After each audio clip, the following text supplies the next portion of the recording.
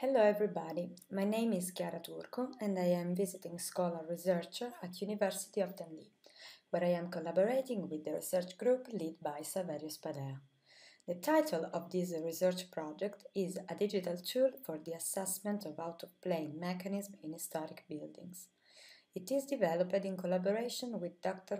Marco Francesco Funari and Dr. Matteo Ciantia, and it is the extension of a previous work idealized by Marco and Saverio. This is the outline of my presentation. Firstly, I will talk to you about the seismic vulnerability of the masonry structures and of the failure modes that typically can happen. Then I will briefly discuss the numerical modeling and analysis methods available in literature. Moving on, I am going to present the visual program and its capabilities. Finally, I will show you some remarkable results and will discuss future investigation as well as conclusion. As known, masonry structures populate European historic centers. Being long-lived and of great interest to the public, they are affected by immense historical and cultural value. However, they present a very weak seismic performance because they are sometimes made with poor materials from the mechanical point of view. Several authors have proposed a classification for the failure mechanism that can involve them after an earthquake event. As you can see on the screen, I am reporting some pictures representing masonry buildings after a seismic event. They are classified as first and second mode. We are focused about first mode failure mechanism. Basically, our model is able to predict the geometry of the macro block that can involve in the out-of-plane mechanism. At this stage, it is very important understanding how we can simulate the real behavior of complex masonry buildings by adopting proper digital numerical tool. Given the deep complexities and the uncertainties that characterize the geometry of buildings, especially for the historic ones, and the highly nonlinear mechanical response, the numerical modeling of masonry structure is still a challenging task. Some authors have proposed the classification in terms of a kind of modeling methodologies: block-based, continuum models, geometry-based, and macro-element models. Modeling strategies need of a numerical or analytical scheme to be solved.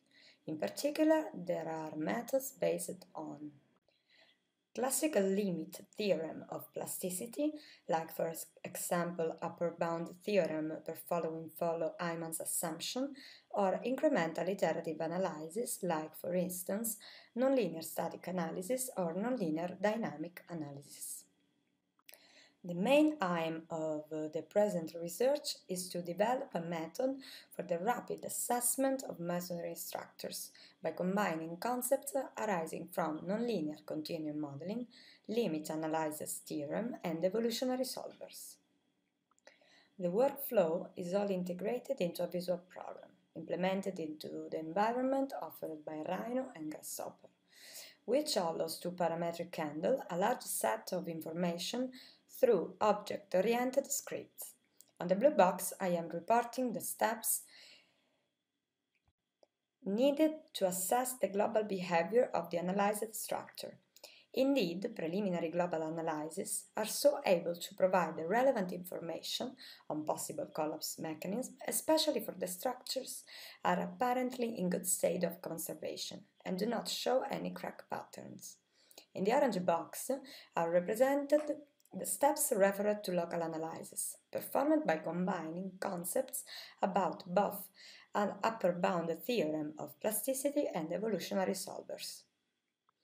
In this slide, I am representing the visual program, which is referred to the second part of the workflow algorithm. It is structured in 8 logical parts, clusters, ranging from the identification of the macro blocks to the computation of the horizontal acceleration needed for the activation of the local mechanism of collapse. The first cluster used the results of the pushover analysis to generate the control surface. In second cluster, each wall is associated with a pink box. Here happened the identification of the side walls involving the collapse mechanism. The third cluster defined the failure surface. In the same cluster, some sliders are defining the genetic panorama. At these steps, the user can set the maximum height of the structures and the specific gravity of the masonry. In the fourth green cluster, the user can modify the value of the friction coefficient. The visual code evaluates the frictional resistance on each side walls. The fifth cluster calculates the inertial forces. Each wall embedded in the mechanism is associated with a yellow box.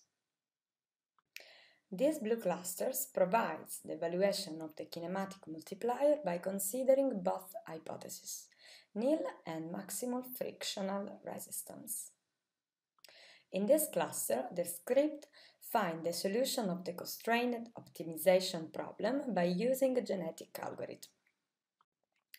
Based on the results obtained in the previous step, this cluster calculates the horizontal acceleration needed for the activation of the local collapse mechanism. Now let me introduce some remarkable results about numerical validation and a case of study. A masonry wall loaded in this plane is here considered to validate the suitability of the proposed procedure. The geometry, as well as the mechanical parameters, are taken from literature in order to make our results comparable with those obtained by other researchers. It is extensively studied by Casapulla et al. That solved the problem by using both micro and macro modeling approach. As you can see on the screen, the results obtained by using the proposed formulation and the ones obtained by adopting the macro block formulation proposed by Casapulla et al. Are in excellent agreement. Finally, I am showing the results obtained by analyzing these masonry structures, following the proposed procedure. It has two levels and L-shaped plan. The floors, as well as the roof, are assumed to be made of timber, so they are consequently considered to be deformable in their plane.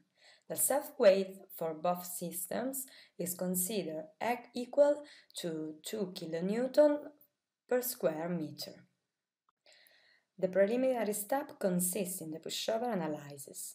The horizontal displacement corresponding to 47 control points, red dots in figure, are collected. Without going into much details on the basis of the results collected for each control point, a control surface is built. It should be noted that, based on a control surface, it is possible to identify the macro block that involves in the mechanism. The figure shows the displacement map arising from the nonlinear static analysis at the last load increment and the geometry of the macro block obtained from the visual program. It is used as a starting point for the optimization procedure. Thus, positive and negative orientation for the horizontal thrust are discussed in the following. Here are reported the damage pattern obtained from the preparatory step, the control surface that identify macro block and their top view. It should be noted that the optimization algorithm finds the convergence after just 20 iterations. The same consideration for the positive and negative y direction can be done.